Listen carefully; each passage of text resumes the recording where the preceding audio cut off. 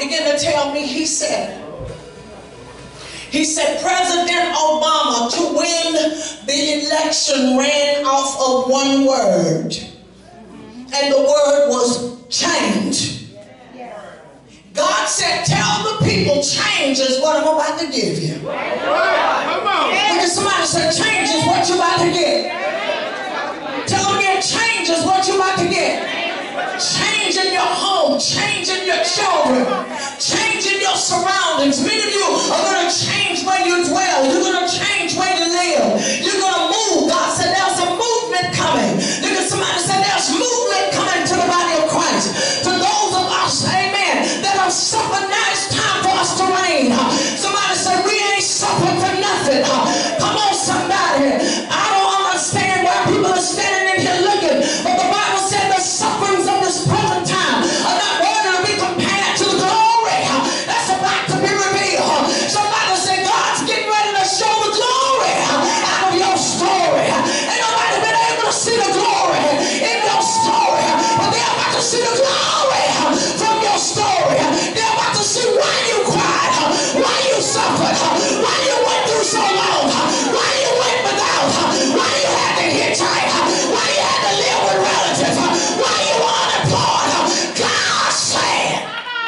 Look at somebody and say, God is about to reverse every curse in my family. Tell them again. I need you to talk to somebody because you're prophesying to them.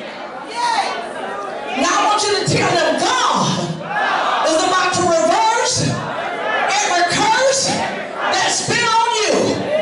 Every curse that's been on your family. Every generational curse. Every hereditary curse. Drinking, lying, cheating. Y'all don't hear me up in here. Crack and drug addiction. God is about to reverse the curse.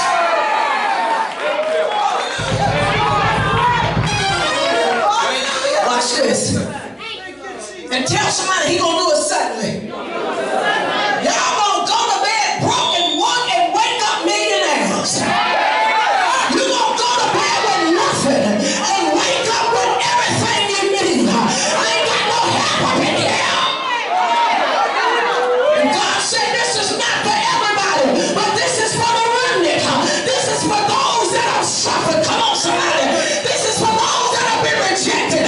This is for those that have been tossed to the side. You've been cast out. You've been misunderstood. You've been overlooked. You were overlooked to get booked by God.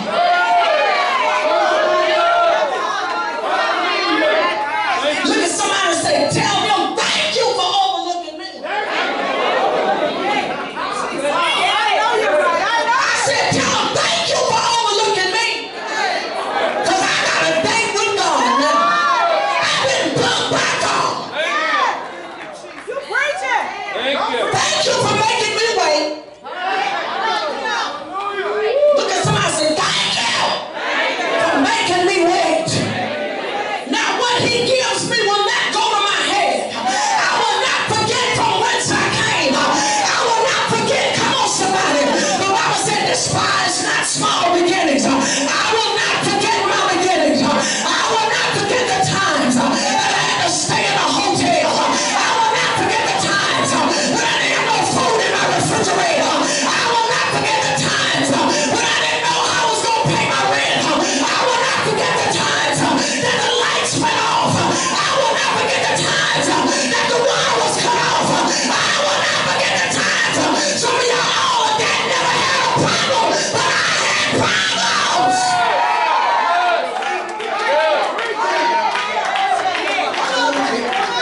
Thank you for letting me suffer.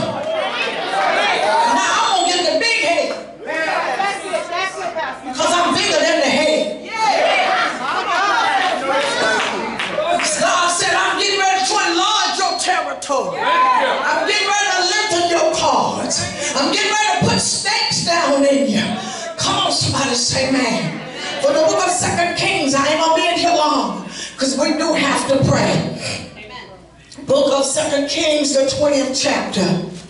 Look at the neighbor and say, neighbor, the change is here. It's going to happen so quick until it's going to blow your mind. It said, in those days, days Hezekiah was sick and near death. And Isaiah the prophet, the son of Amos, went to him and said to him, thus said the Lord, set your house in order, for you shall die and not live. Many of us, if we don't get ourselves together, we're going to die in the state that we're in. If we don't get our houses in order, we're going to die and have not made it right with God. Because we're stubborn, we're hard-headed, we're stiff-necked. Can't nobody tell you nothing. Come on, somebody say amen. Can't nobody tell you nothing. And you think that it's something good to be that way. It's good to be stiff-necked. It's good to be stout-hearted. It's not good, because it is a sign that there is no humility in you. Come on, somebody say amen. The Bible said Hezekiah knew something that a whole lot of people don't know. A whole lot of people have been in the church all their lives and still don't know that prayer still works. Look at somebody and say, neighbor, prayer still works. Prayer will still get you out of hell. Prayer will still get you out of a hard place. Prayer will still put a praise on your lips and a shout in your feet. Prayer still works. The Bible said Hezekiah knew that if he could just get himself somewhere with God, that God would hear him. The Bible said that he turned his face toward the wall and he prayed to the Lord, saying, remember now, O Lord, I pray how I have walked before you in truth and with a loyal heart, and have done what was good in your sight. And Hezekiah wept bitterly. This man went to God, and the man reminded God of how he's been walking before him. He began to remind God what he's been doing for him. See, some of y'all, what could you remind him of? What could you tell him that you did that was righteous, that was holy, and that was right? Come on, somebody. What is it that you've done for him lately? Can you say you were committed? Could you say you were consecrated? Could you say that you did everything that God told you to do? The only reason that the man ended up with the answer that he got is because of the relationship that he had. Oh my God. I ain't gonna have no help in here. Somebody say you gotta be connected. When you want the results to come out the way you want them to come out, you got to be connected. You cannot disconnect from God and run all over town, in and out of clubs, drink like a whale. Come on, somebody, acting like you got a sailor suit on, and then ask God to save you from death's door. And then wait a minute, let me cover another thing. You got people, and if this don't hit you, you don't have to take responsibility for it. But you got people that think somebody trying to stop them from doing something. Ain't nobody trying to stop you. If you've been called, go. If God called you to preach, go preach. If God called you to go into the highways and the hedges, go on and go. But I'm trying to understand how we're going to get out there and preach the gospel and we're hoeing like we're hoeing. I'm not understanding it, because how can the blind lead the blind? I don't want a confused person trying to tell me what to do. I'm already confused. Come on, I have to pray daily for my own mind. Look at somebody say, you got to pray for you daily, because come on somebody, because in my flesh don't dwell no good thing. My flesh many days wants to retaliate. My flesh wants to say something. My flesh wants to let you know you ain't the only one know how to cuss. You ain't the only one that can have a temper tantrum. I know how to have one child. But I choose to cry out. I choose to pray it out. I choose to cast my cares upon the Lord, because I know that he cares for me. You got to stay connected. Some of us are running without the message. We're running and we have not been sent to do it yet. It doesn't mean, come on somebody, many have been called but few are chosen. Just a few of us are chosen, because everybody don't want to dedicate themselves to this. Do you know living for God is a lifestyle? It's a lifestyle. It's not for hours. It's a lifestyle. When you leave here, you still got to live it. When church is over, church needs to still be in you. Come on, you're supposed to be the ones taking the word into the highways and the hedges and compelling men to come. We're so busy criticizing and critiquing one another. Thank you. Watch this. I ain't gonna be long. Take your time. I just want to get to this point. It ain't but one point. God gave me one point, but it's here. Work on it. Work on it. The Bible said, then he turned his face to the wall. The first thing he did is he turned away from what the negative report said. He said, I hear you, but I'm going to see what I can say to God myself. I know that you're a prophet and you've been sent to give me instruction, but let me see if I can have another conversation with God. Let me see if I can ask again. How many of you in here believe you can be in a death situation and you can ask again and God will favor you? Let me tell y'all something. You can believe this if you want to. It ain't no whole bunch.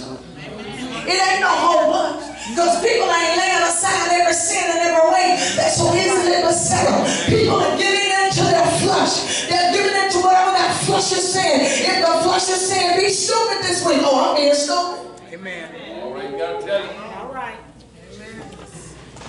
If the flesh is saying, be hard, you're going to be hard. Yes. Amen. If the flesh say, be ignorant, I'm being ignorant this week. My God, my God. I ain't feeling nobody. And what you don't know, ain't nobody feeling you. Yeah. They see the ignorance, but they ain't feeling you. Because you know where people are now? People are in a place where they're saying, I ain't got time for that foolishness. You want to act a fool, be a fool by yourself? You get to acting a fool with me, I'm not picking the phone up, I ain't seeing you, you talking to me, I'm not calling. Come on now. I know that right. And so I think you sick. That's it. Other than that, I'm not calling. I'm not running behind a renegade. I'm not running behind people that don't want to obey God. But this man had relationship with God. He was in a place with God that he could ask God to even turn back the hand of death. Look at this. The Bible said he turned his face to the wall. Somebody said turn. Sometimes you got to turn away from all the noise. You got to turn away from people. You got to turn away from associates, because many times God is taking you to a whole nother place, and the people that you're trying to stay attached to are not headed the same way you're headed. Y'all hear me up in here?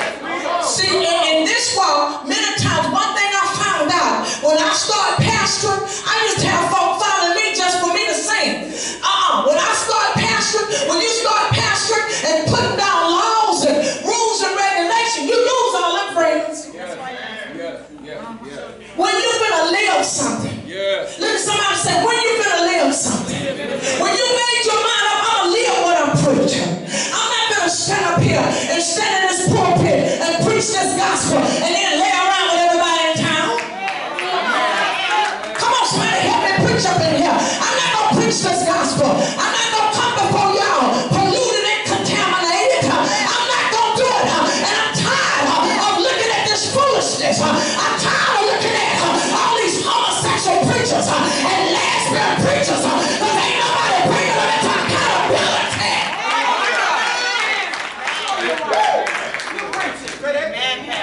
Yes. This man had a relationship with God. Watch this. The Bible said he turned his face to the wall and he wept bitterly. That man's cries went up to God. And the Bible said, my ears are open to the cries of the righteous. He said, when the righteous cry, I hear them and I deliver them out of all their affliction. Somebody said, no matter what it is, I don't even care if it's death. Now he already knows your appointed time to come and your appointed time to go. So he already know that death was going to visit him. But he stood up and he said, wait a minute, death, I need you to back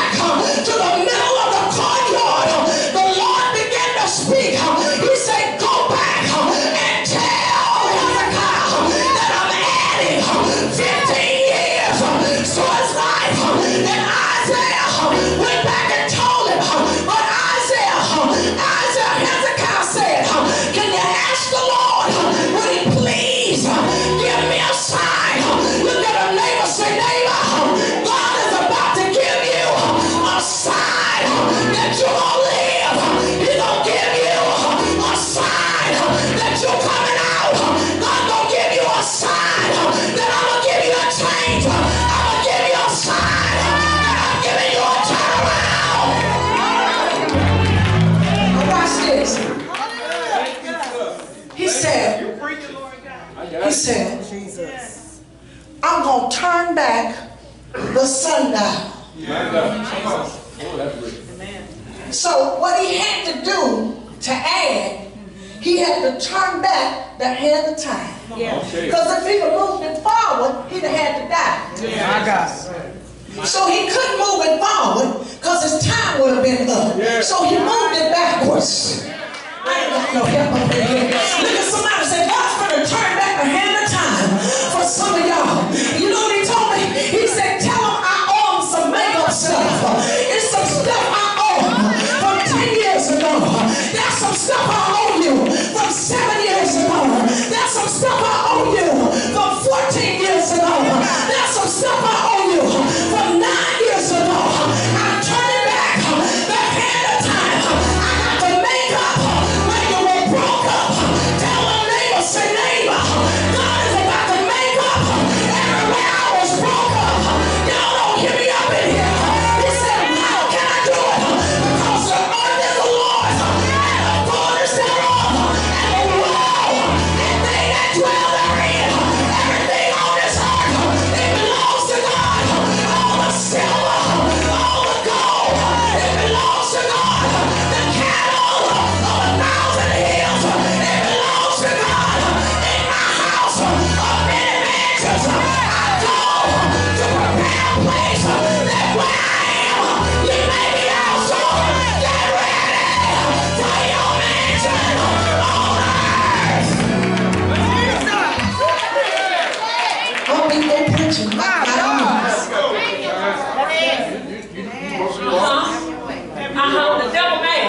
Come on, Because instead of you stepping in something and getting stuck, come on now. step down. Tell somebody, I'm stepping out of this. And see, another sign that it was going to work is that it wasn't working. Look at somebody and say, another sign that it's finna work now is that it ain't been working. Oh, it wasn't working. Everything you put your hands to, taking these shoes off, I don't feel like preaching. Everything you put your hands to, God said, I'm getting ready to bless it. Everywhere the sole of your feet, get trouble. You said, I'm about to give it to you. Look at the neighbor, say neighbor, I'm going to put my foot on it. I'm going to put my body in it. I'm going to sit on it. I'm going to wear it. I'm going to drive it. Y'all won't hear me. Tell your neighbor, say neighbor, get ready, get ready, get ready, get ready.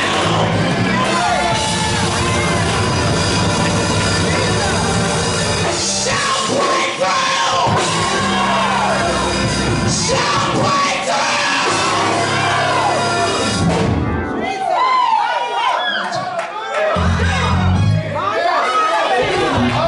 Tell them the curse of death has been reversed. Tell them again.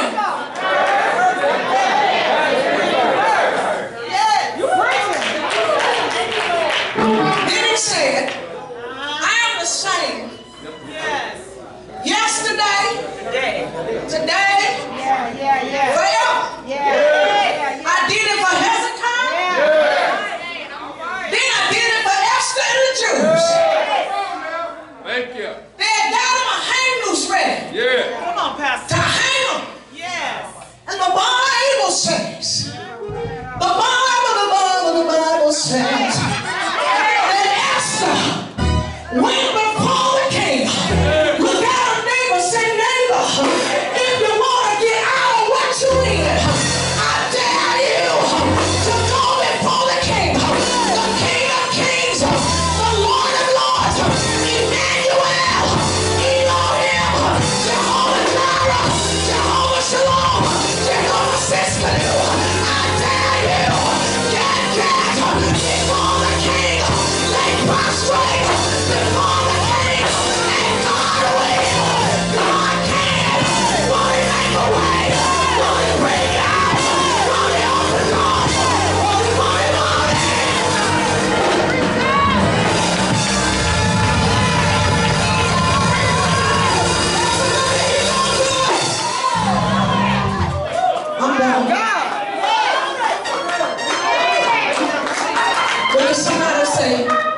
Nobody can stop you this time but you.